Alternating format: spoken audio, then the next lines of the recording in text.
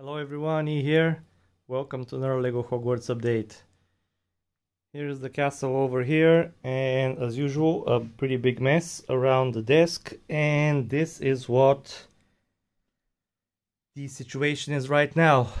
As you might notice, it actually looks a bit different compared to last time. Why is that? Because I had to rebuild it yet again from scratch. I'm going to explain to you that and more in just a few seconds.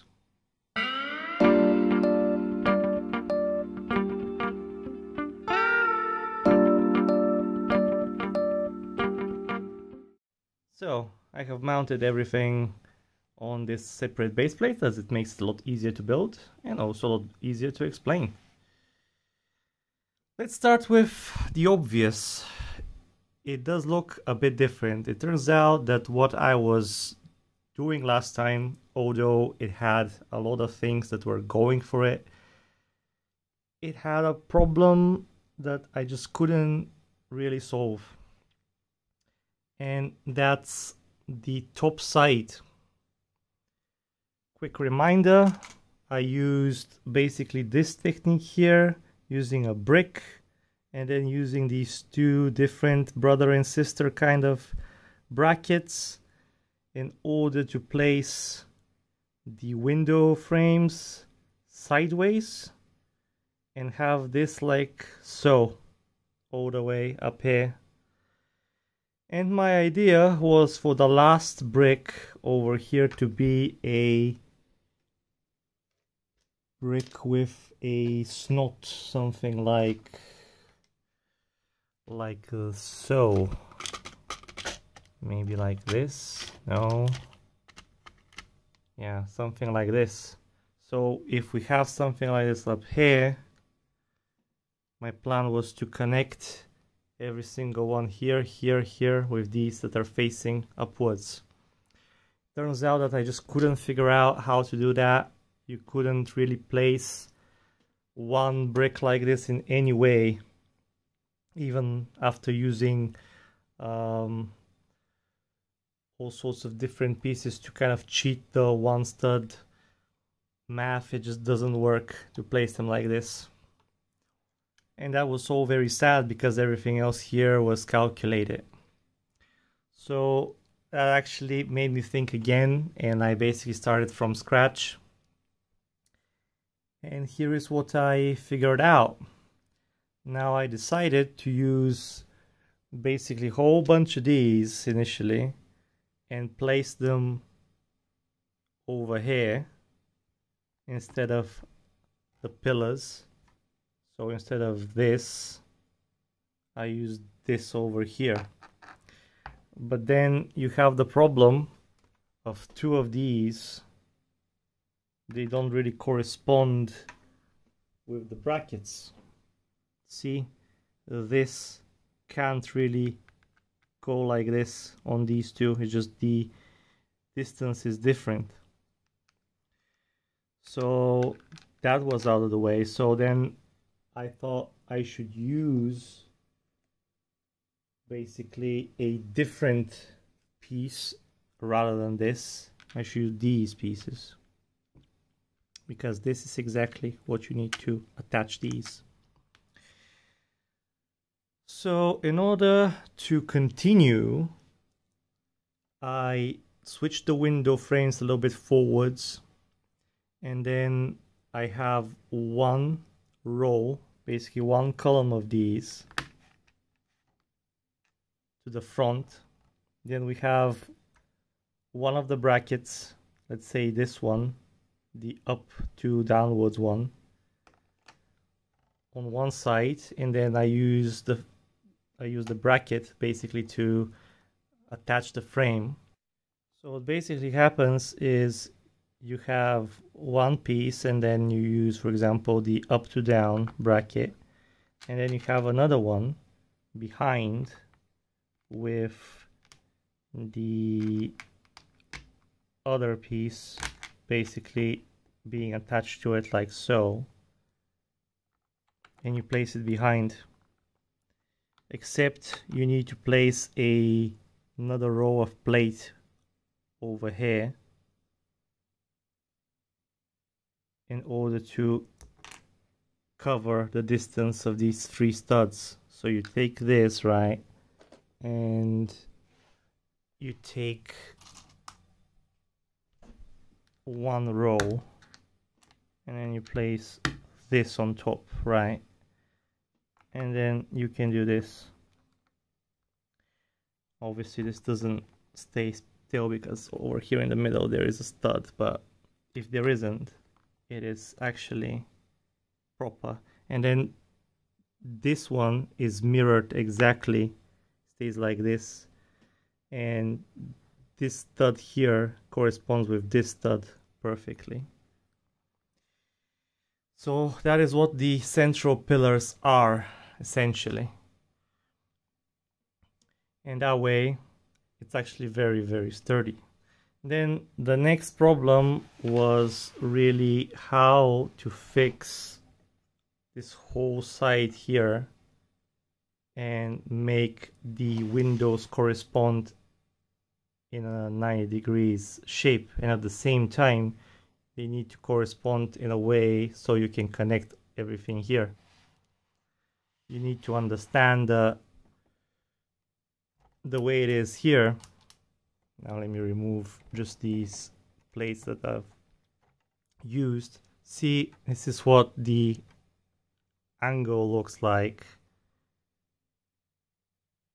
At the top you have this weird composition that doesn't really, you can't really do anything with it. I mean, right now it actually works, but before I just had to figure out exactly how to make these studs here align. The normal brick can really attach them all.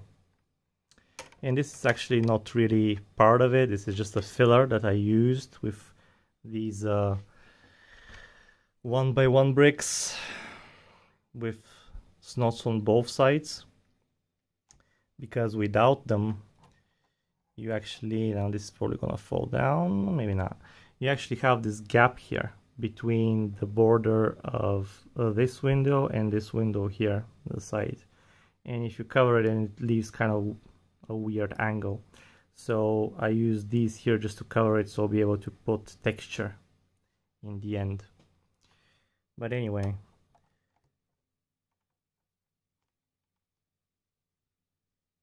what's going on here is we have the same piece. Now I use probably like 150 of these.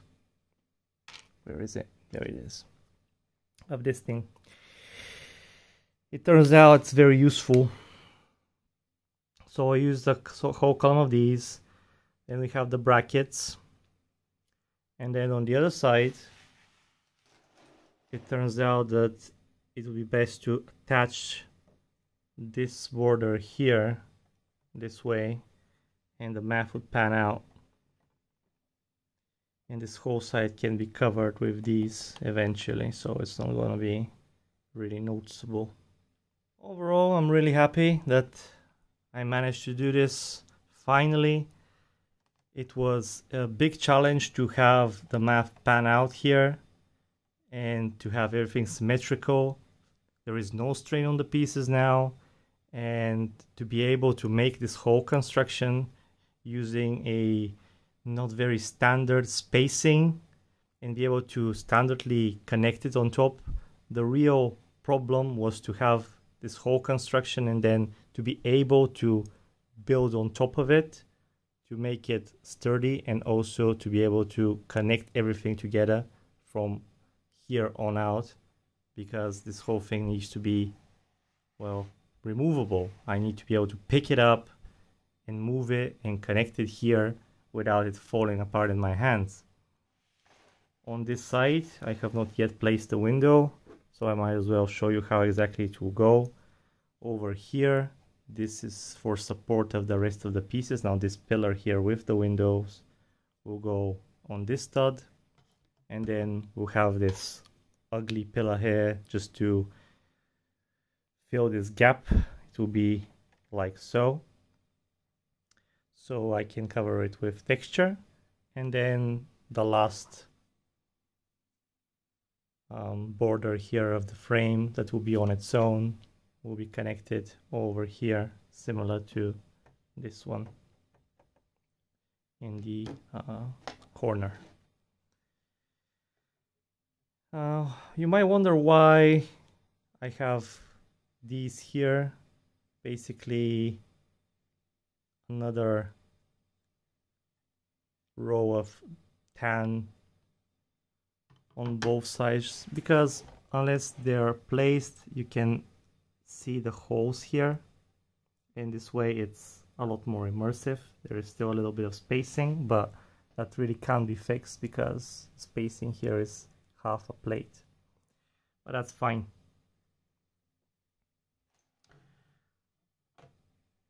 So, with that out of the way, I'm going to connect this and continue building upwards and see how far I get before my time runs out. Well, here it is. 50 or maybe even 60 hours later. I've really been pushing myself lately, late nights, but this is the result of all my hard work for the past couple of days, and I am really satisfied actually with what the final result is.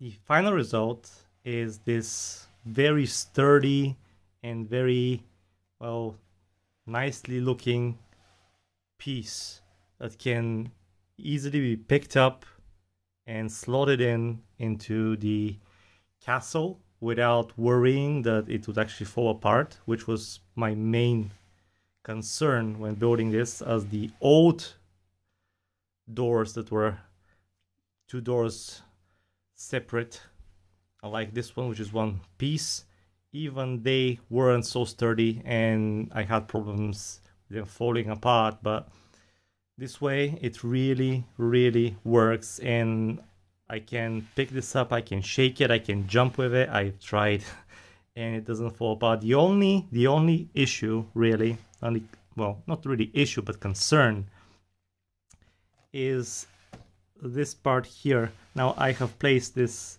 bricks here so the weight is supported while I'm showing it to you. But if this is placed in the castle, and for example I see that I need to apply some pressure here, obviously when it's positioned there is no support here, so if I really shove it in downwards it will come apart. I actually tried once, basically with this thing standing here, and I pressed on top with just holding here, and everything slumped down basically. So that's the only thing, but other than that it's totally fine. And I will use this opportunity to show you what's happening in the back, and it's pretty much the same.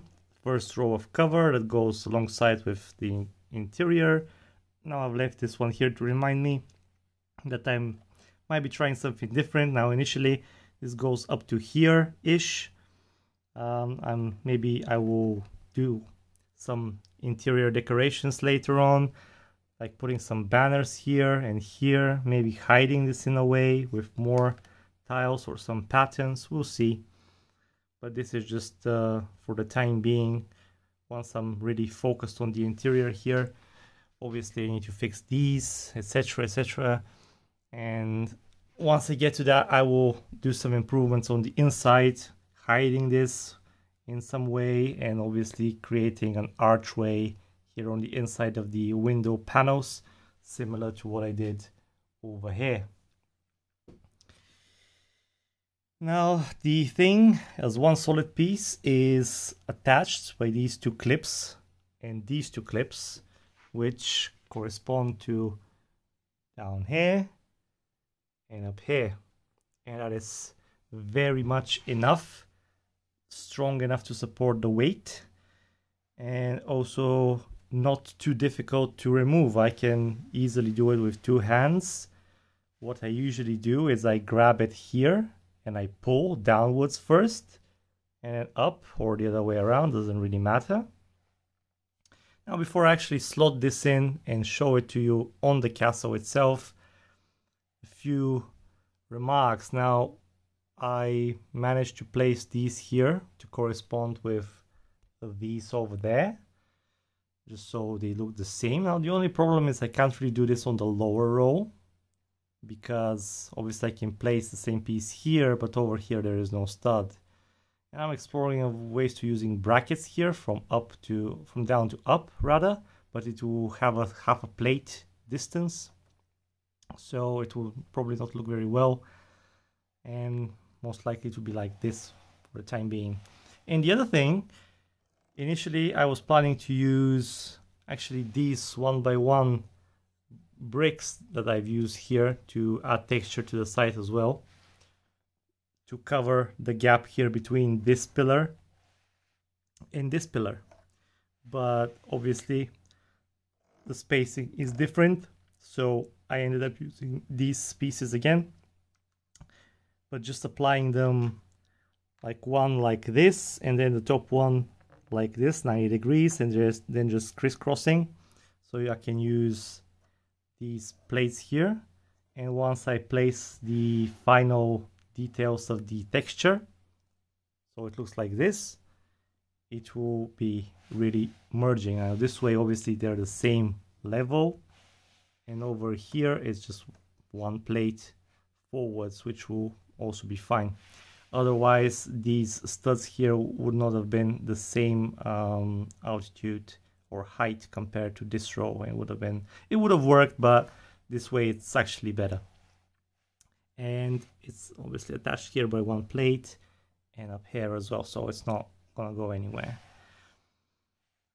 And yeah, this is actually really nice what I've done. Now let's place this thing over there and say a few more words. Yeah, doing this with one hand wasn't a good idea, so I've attached it on the bottom, and now it just needs to slot in on the top. There we go.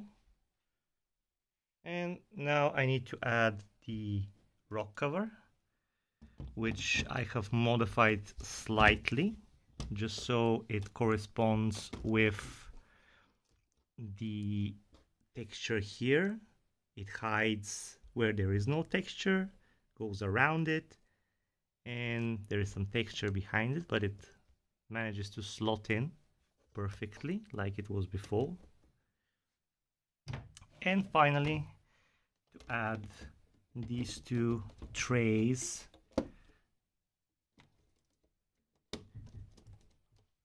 that complete the look. They also have a little bit of rock work on them. And you might notice actually that there is this whole row of black tiles that I've placed all around here. So let's have a little overview of what's been done. And here it is, the whole thing placed, and that's what it looks like with everything there. This thing is now a little bit better with the smooth tiles. I have changed here the steps with the newest design, and these ones that are sticking will be not so noticeable with the final layer of texture. Compared to the initial design, I made it a little bit forwards, I think 2 studs, in order to add this detail here. Otherwise I couldn't, as these pillars were inside. And obviously all the damaged portions were done in a way so they completely fit with the ones that are created in the pillars. And up here I've added a few more as well. One of the things that I added in the end was to change these pieces here so there's some more texture to the side, otherwise it looked a little bit weird. And the shape here of the tower is also a little bit changed, but the tower will probably change a little bit too. We'll see if I change it too much or I just add a little bit of texture. And yeah, this is what it looks like. Actually, a lot of building went into this compared to last time. Really pleased with the windows here and the frame and everything fitting out. Over here I tried different things as well, made this a little bit taller by one brick and a little bit thicker, just to support this new thickness here. But yeah, it's really shaping up now. Almost everything on this building is transformed. Obviously over here the final layers need to be added. I do need a few, well, a few hundred, more like it, pyramid shapes like this one. I don't have any right now, but I have some in the mail, a few hundred. Probably will not be enough, but it will get me started. Now what's going on next, I feel like it should be over here, and I'm decided to start from bottom to top. So usually I should probably start over here, and the last one will be this that I will be transforming into the new texture. Clearly these windows need to be like these windows, but it's something that takes so much time. But initially I thought it would be an interesting venture to transform everything and to change the texture. I didn't think it would take this long, but hey, I feel like it's totally worth it. It looks really pleasing to the eye. So in the end, it will be really nice to see the whole thing transform. Now this building is probably the last thing I will do transformation wise after all this is done. And this is the thing that I will do last. I feel like there will be quite a few difficulties there before I move on to something new. But yeah, over here shouldn't be too difficult. There isn't all that much outer walls compared to here, so less pieces involved. I just stepped on something.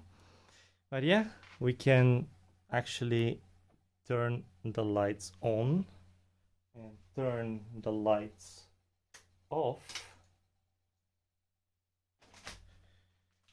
and yeah,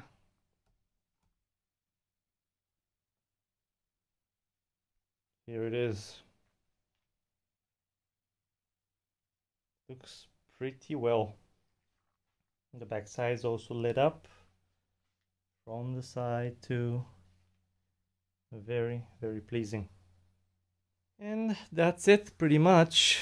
The past several days have been pretty taxing on my time, so I feel like I need a little bit of a break from Lego.